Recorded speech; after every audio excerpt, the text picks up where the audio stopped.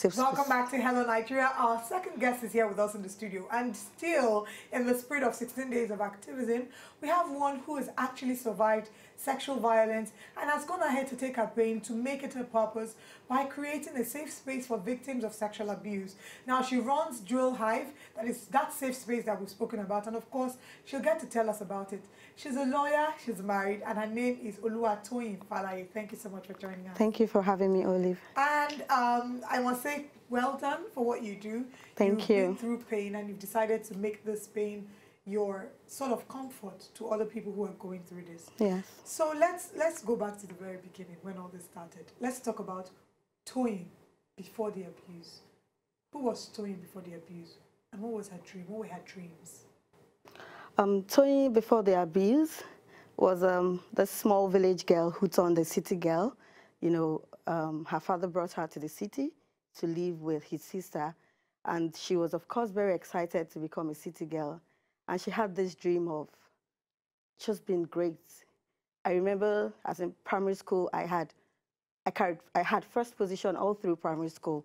So I was always excited to be up there in front there, going for competitions, representing my school, being on TV as a little girl. You know, I really wanted to be great. I really wanted to be somebody. Do you still have those dreams? Yes. Are you living them? Oh, well, I'm trying to. Because at some point, I felt I wasn't. I felt I was losing myself. I felt all of those dreams, all of those aspirations were kind of being swept. You know, I kept going in and out of depression. I kept battling stuff, and I just felt that life was being unfair to me, you know. So I'm guessing the depression started when the sexual abuse started?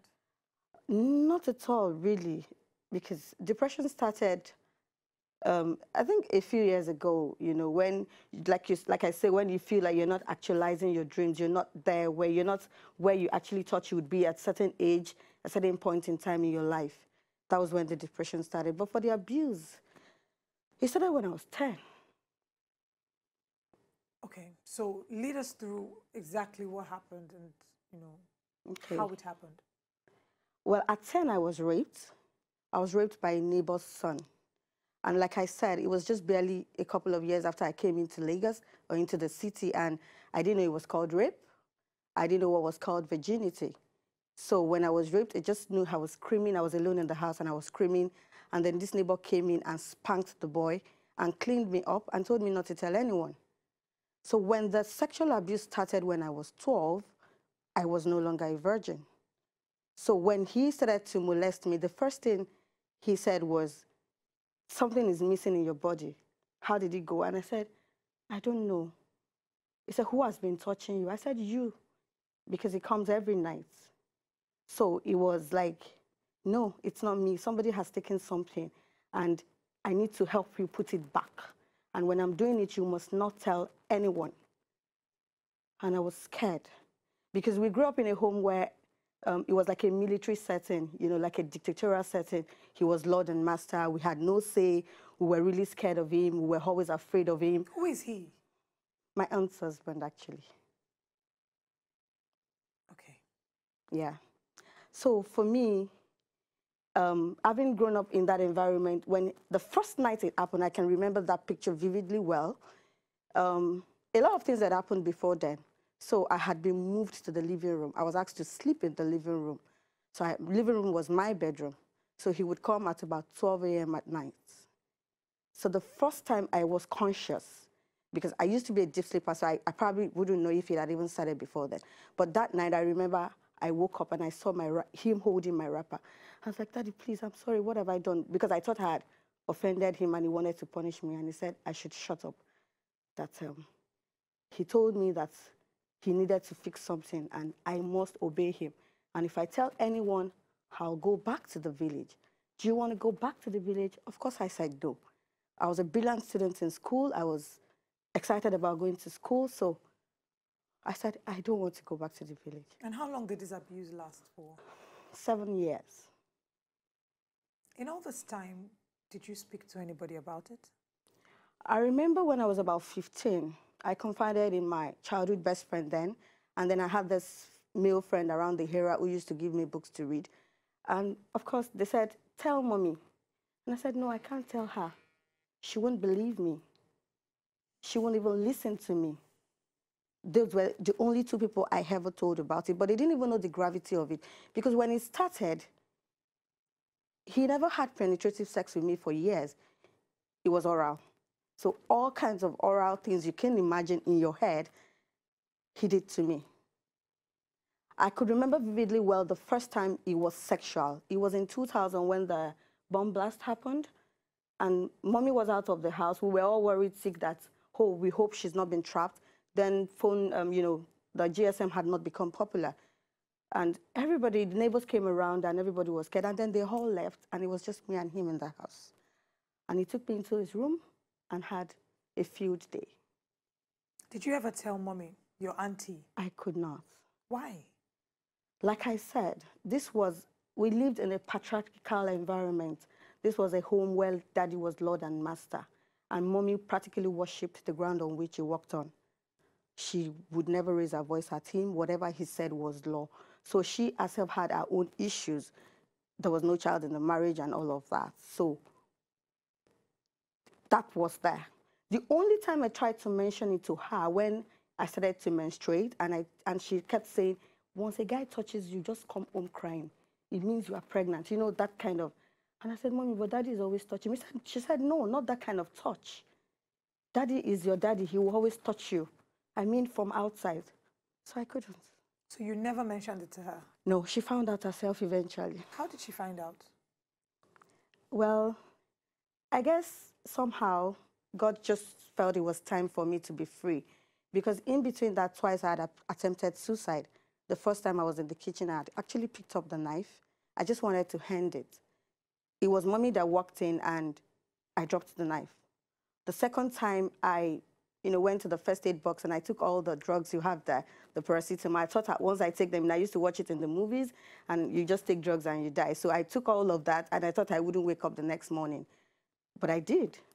So the night she would find out, she said, before that time, I had become aware. I was growing. I was 16, 17, going on 18, and I had started reading books. I knew he was called incest. Of course, I knew it was wrong, and I hated this person. So that particular night, I pulled a knife. When he would come between 12 and 2 a.m., I stopped sleeping, So when he came that night, I pulled out the knife, and I said, it's either I eat you with this knife or I harm myself. And he said, no, no, no. Who have you been talking to? Who did you tell about this? I told you it would take time for me to get you back into what has been taken away from you. And I said, I've not told anybody, but I know what you're doing to me is wrong, and one of us will have to die. So he pleaded with me that night and left. 2, 3, 4 months, he didn't come, at the usual 12. So I had started to begin to sleep again, to be able to sleep because my senses became aware at alert. Once it's 12 a.m., I'm up. So that night, according to mom, because I didn't know, I was sleeping.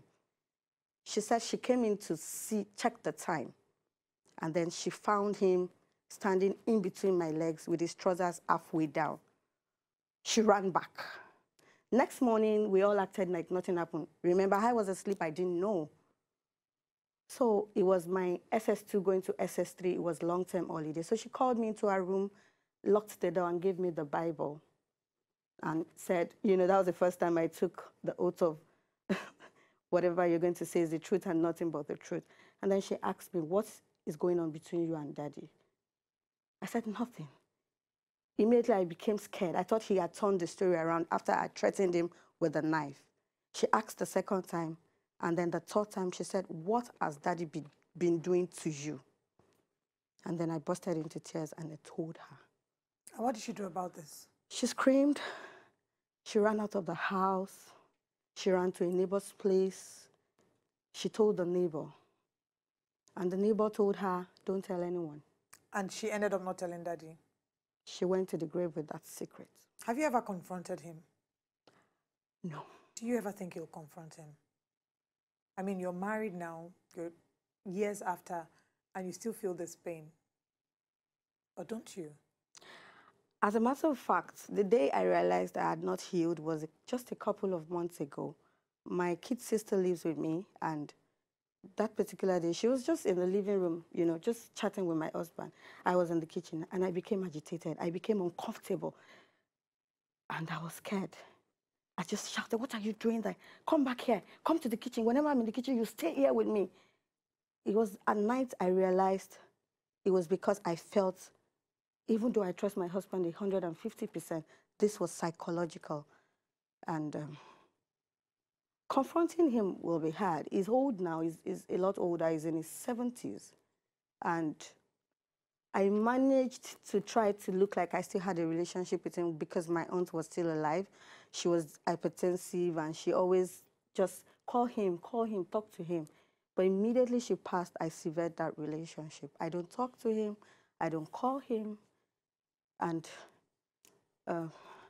confronting him is really tough, actually, because we both know we hate each other. Because after the abuse, after my aunt found out, for the first time in our marriage and the last time, she spoke up. She said, "Toyin will never sleep in the living room again. She'll be sleeping with me in the room. She's a lady. She needs protection." He almost broke her marriage that day, but she actually stood up for me that night. And that was how my sleeping in the living room ended. Toyin, you're such a strong woman with a powerful story, and you've gone ahead to start your own foundation, Jewel Hive. Yeah. Tell us quickly about that. Well, Jewel's Hive initiative, like I said, was actually born out of my pain, where I said we need to create a safe space for victims of sexual abuse. Because we've come to realize that most of the problem with victims of sexual abuse is that even after the abuse, they remain in the place of abuse. And seeing the abuser on a daily basis is damaging psychologically. So we have a long-term goal of actually having physical buildings, if possible, across the states in Nigeria, or at least the geopolitical zones, where we can rescue victims of sexual abuse and take them through mentoring, therapy, vocation, and the likes. And then they can heal and before they get absorbed back into society. I think that's really brilliant and fantastic. We just spoke with the founder of Warif, and you know that is something similar that they're doing as well. We can never have enough of these conversations and enough of these instances. Yes. So as someone who has survived, conquered, you know, sexual abuse, what would you say to somebody who is in that current situation where you are in a few seconds? What would you say to someone who has been abused and dealing with the pain? I would say that when mine happened, we didn't have this much social awareness, education, you know, social media pages. Now there's a whole lot of that. There are help centers. So please speak out if you can. If you can scribble a message to somebody or talk to somebody, please do so. You know, I think that's just the best form of so basically, awareness talk now. To somebody. Just talk to somebody about it, and somebody will help you escalate it. Thank you so much, Toyin, for sharing your story with us. How can they follow you real quick? Jewels_Hive is our official Instagram handle. All right. And on Facebook, Jewels Hive. All right. Thank you so much for joining us. To enjoy more of these our Ogbonge videos when you just watch, press this button to subscribe on top of our YouTube page. You go love her.